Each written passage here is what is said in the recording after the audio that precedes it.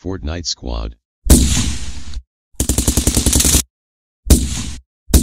So people, are you struggling with the Bad Juju other side mission? Either trying Juju or trying to get this done solo flawlessly without dying, or are just bored and want infinite supers to mess around with?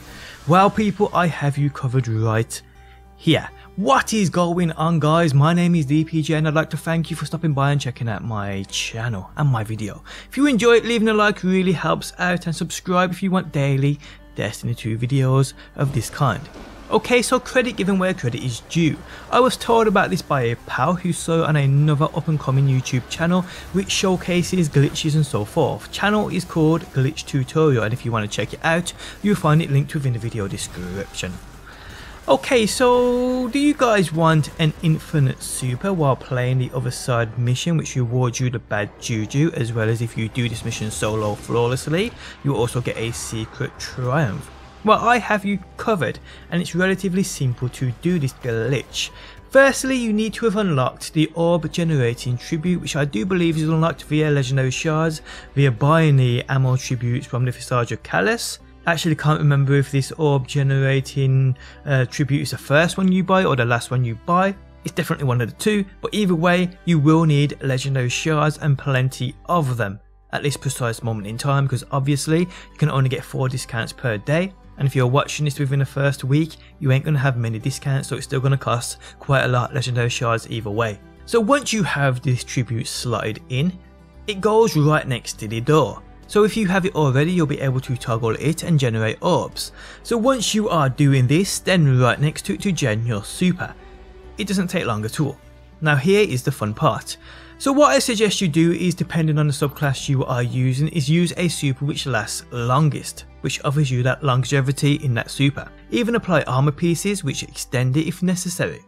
I know Dawnblade for Warlock is great, I know Bottom Tree Sentinel is also great for Titans, but for me as a hunter, Top Tree Arc Strider with Red and Flux is pretty epic, but Spectral Blades paired with the Gwyzon Vest is by far the best for the hunter. I mean, exotic armor pieces ain't necessary, but they do help out. So once you have your class set up and you got that super via standing next to this orb generating tribute, simply pop your super right here while still collecting orbs.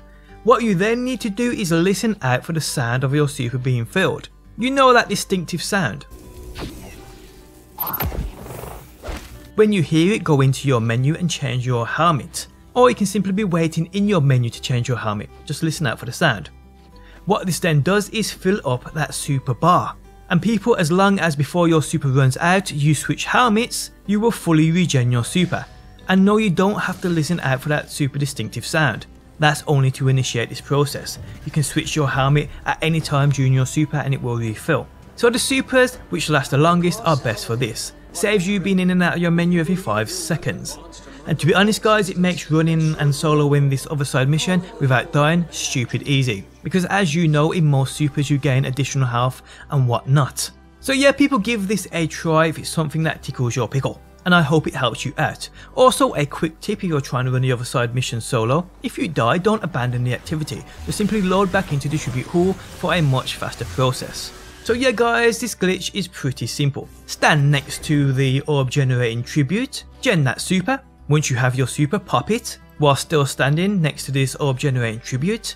Listen out for that distinctive super refill sound. Once that happens, switch your helmet. Your super will then regen. You can simply then run up to the other side mission in the center of the room, which is only here once you've put down 18 tributes. You can start this mission, jump into the teleporter into the Ascendant Realm, and get on with the mission. As long as you change your helmet before your super runs out, your super will regen. And it makes soloing this thing absolutely simple. But on that note, we have come to the end of the video guys. If you enjoyed it, leaving a like really helps out. If you're new around here and enjoy daily Destiny 2 videos, be sure to subscribe. And if you never want to miss a video I upload, you can turn notifications on by hitting that bell button. But guys, thanks as always for stopping by. Hopefully you enjoyed the video, and hopefully I will see you on that next one.